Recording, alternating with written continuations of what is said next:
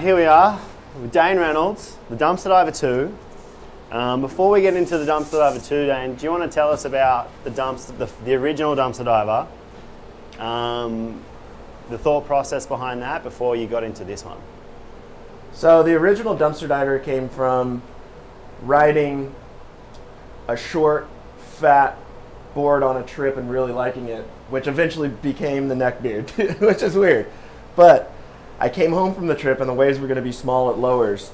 And back then, it was like, there was this like, I don't know if it was a rumor or for real, but that judges wouldn't give you scores if you were on like a fishy board.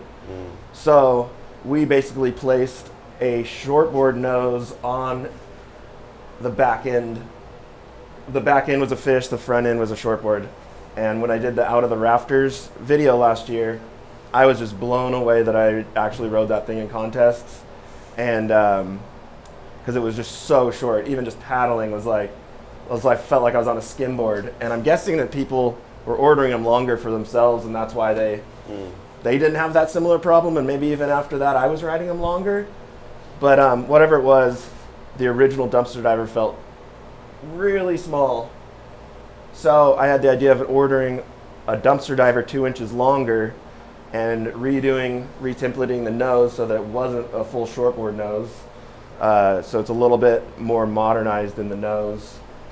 And I really liked it, but I just had this idea of kind of like reworking this curve here.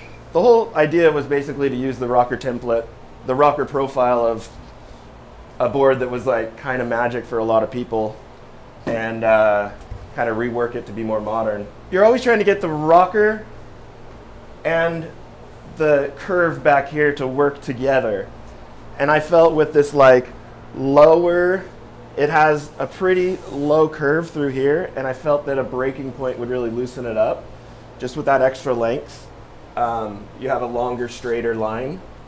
And yeah, I've been really liking it. It feels to me like kind of a step up from the neckbeard and what I would ride waves in. It has like a little bit more range than a neckbeard, and I've been really liking it in California conditions. Perfect. So a bit of a, a board that you keep in your car for most conditions every day. Yeah, it's just like, I just feel like it has a little bit more range in the size of waves that it handles comparatively to a neckbeard. Let's talk about these fins. So this is a new shape and design that you've been working on for specifically this board. Tell us how you got here and why this construction as well. I really like fiberglass fins. I just think they look classic and just like timeless. Yeah. And I really like the transparency of it. And the front fins are the AM2 template, and the back fin I found with this specific design. And I mean, it all just has to work together. I feel with the hips and the rocker through the tail end that this really kind of quite a bit smaller and more upright back fin really works with the hips to just kind of loosen it up. Like it almost has a little bit of a like 2+1 feel, which I really like when twins with a little mini trailer. It just has like a little bit of that more free feeling on rail. Yeah. So yeah, if you can just break down spine tech and the reason why we're doing this model with the white spine tech. So I've been riding spine tech. It's been like the go-to build for me in like my small wave equipment for California for the past 5 years or so. And one day I was in here and for some reason popped into my head, can you do a different color spine tech? And they're like, yeah.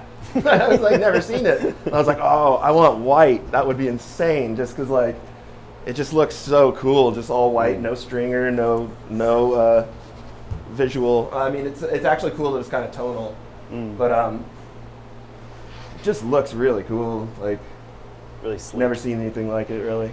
I guess like the varials kind of, but but it looks really cool. Yeah. It's all a visual thing. It rides exactly like the black spine techs. The spine tech build is really light, and I feel like it's just really springy. It has like a liveliness in my small wave equipment that I don't get out of a stringed, even in a stringered epoxy. I feel like it just has this like spring-loaded effect. Yeah, that's my favorite shortboard right now. Beautiful. Perfect. That's it? Yeah, We good? that's a wrap. All right. Alrighty. Thanks, guys. Thanks, Dane. Good job. Thanks.